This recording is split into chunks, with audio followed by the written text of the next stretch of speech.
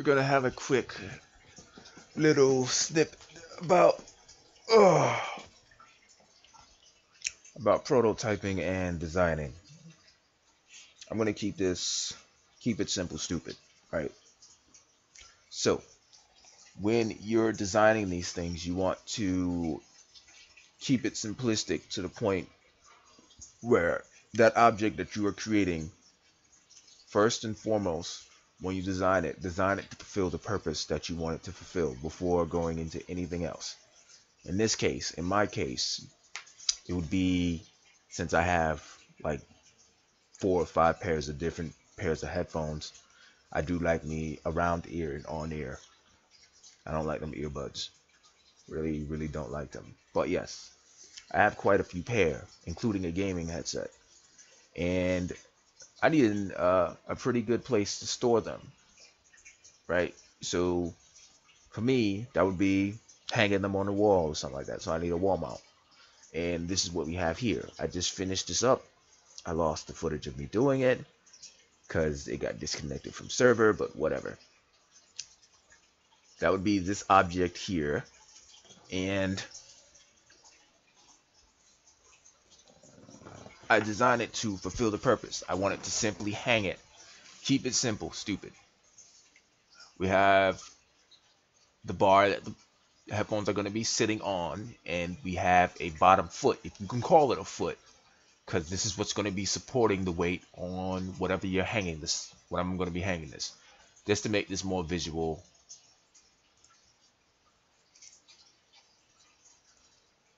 It's an actual foot, right? It's more visual that way. But this is going to be supporting the weight of the headphones that I'm going to be hanging on this.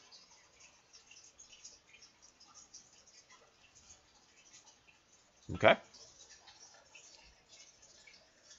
So you want to design whatever you're going to design first and foremost to fulfill the purpose you want it to fulfill. Like, say you want something to hold something like a basket or a hamper. You want to make a gear. You want to make something really intricate like, say, an auto feeder. And you need a small hopper. You're probably going to need a worm screw and some gears and a computer to control it. You want to design to fulfill the purpose. Worry about getting the job done before you go into making it look pretty. Save your STL.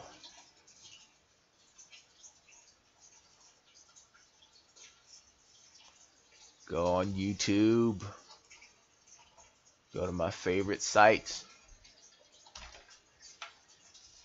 Bam, Shapeways. 3D printing service. There are a number of services out here that do this. There's even one that it will connect you with a local 3D printer, someone who has a 3D printer, and you can get your objects made like that. You're just going to have to discuss those with the owner of the 3D printer. All right.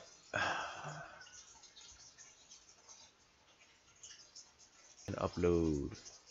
Please wait while your model is being uploaded. There's another 3D printing service that I like, iMaterialize. Right? They're pretty much the same as Shapeways, except I believe they located out of the country. Not entirely, yeah, located outside of the country. And their materials are a little bit different, and you do get some pretty exotic stuff from them. Like, you can get a full-on metal casting of the object or whatever you're going to make, but that drives up the cost significantly. It's a bit of a pain in the ass when this happens. You think, hey, my new ISP is going to be great, right? But you're wrong. You're wrong. You're totally wrong. Wrong, wrong, wrong, wrong, wrong, wrong.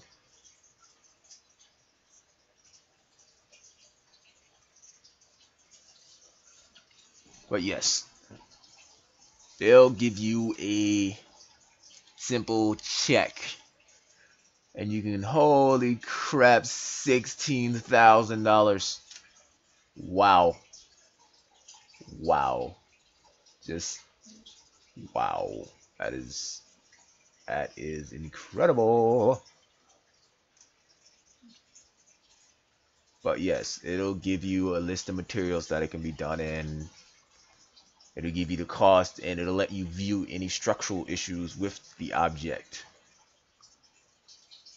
that you can manually repair in the model, or you can have them repair it. You're basically giving them permission to.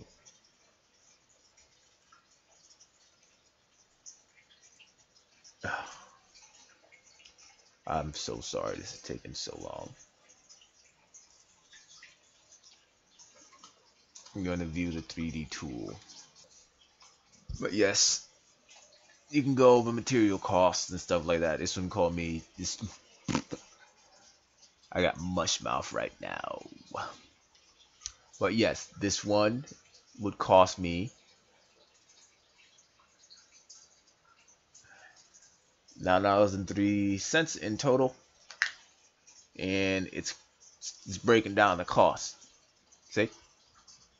And it'll tell you everything you need to know about the object and how much it's going to cost to produce it. I believe this is using a standard 3D printing using filament. I don't believe I know of a service that does SLA resin printing.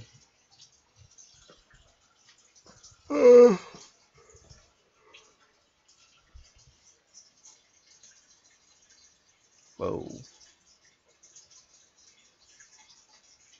There we go.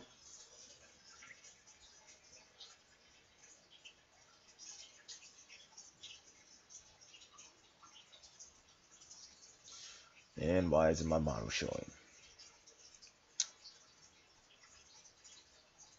Yeah.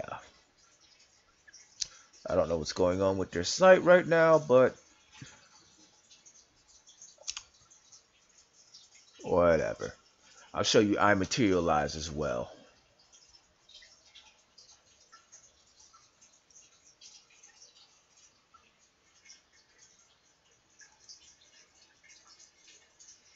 Yeah, there's something going on with this site. Probably having some server issues, or I'm probably connecting via some weird servers that suck.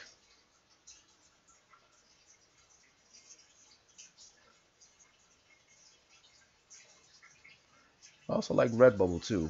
Redbubble's a fun little site as well. Back to the discussion at hand. Again, keep it simple. Fulfill the purpose, then worry about appearance. Unless you're designing around appearance, then that's going to be a little bit more difficult there. That's always more difficult. I'll tell you that much. That usually is.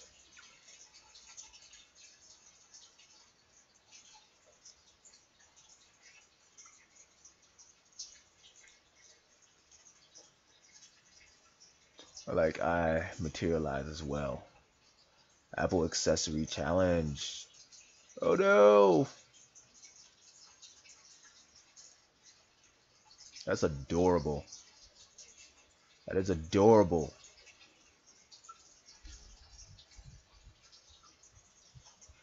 Fudgahedron. Fudgedron. But no, what? I'm gonna go now. I'm gonna go to my original purpose. Oh, my original purpose.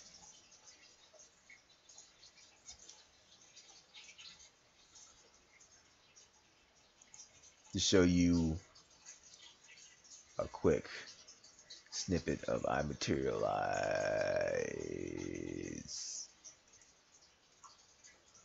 Oh, nope. In millimeters. Hopefully their servers ain't being butt right now, because it seems like I switched my ISP.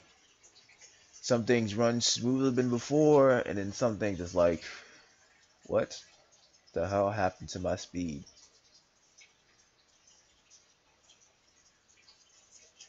I'm just gonna shut up now. Remember, fulfill the purpose, then worry about being pretty in aesthetics.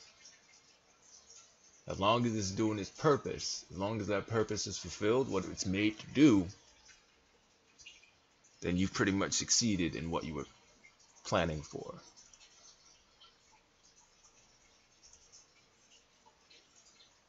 Always to fit the purpose.